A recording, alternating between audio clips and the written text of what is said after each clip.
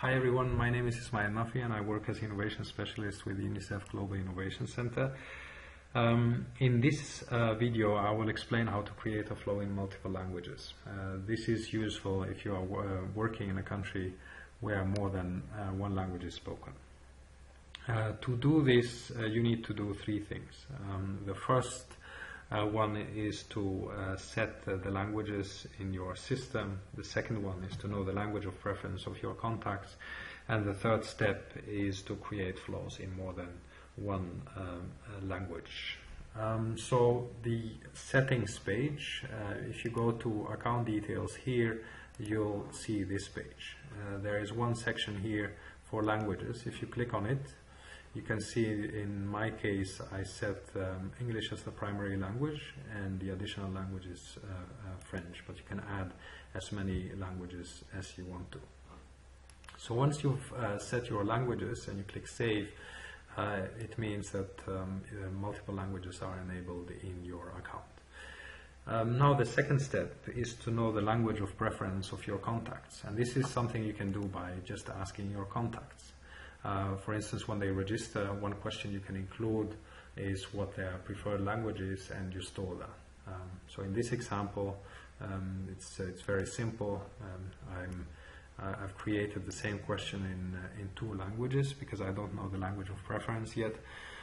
So if someone responds with A, then it will apparently it will indicate English, and B it will indicate French.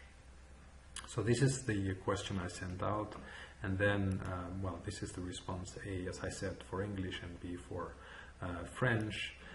So here, if someone responds with English, I can set their language of preference as English.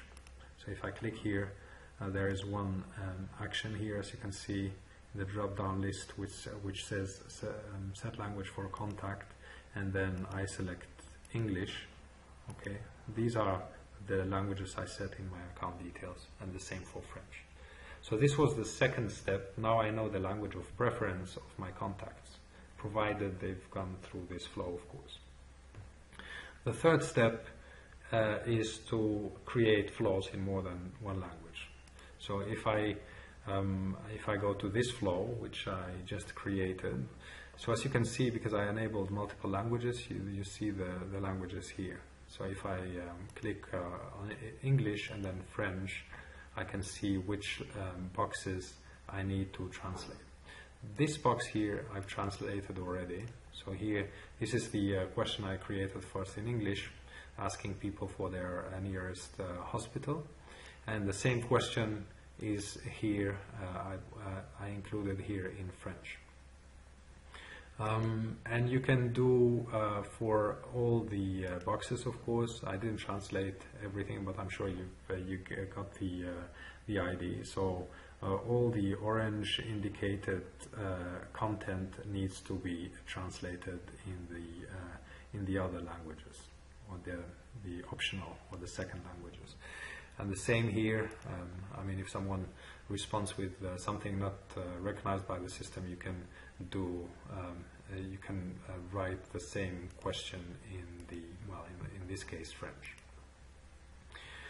So what happens here, once I've translated all the boxes here, if I were to send this flow to my contacts and I know their language of preference already, they will RapidPro will make sure that they will get the messages in their preferred language. I hope this was clear. You could always reach out to us through the RapidPro forum. Thanks for your attention.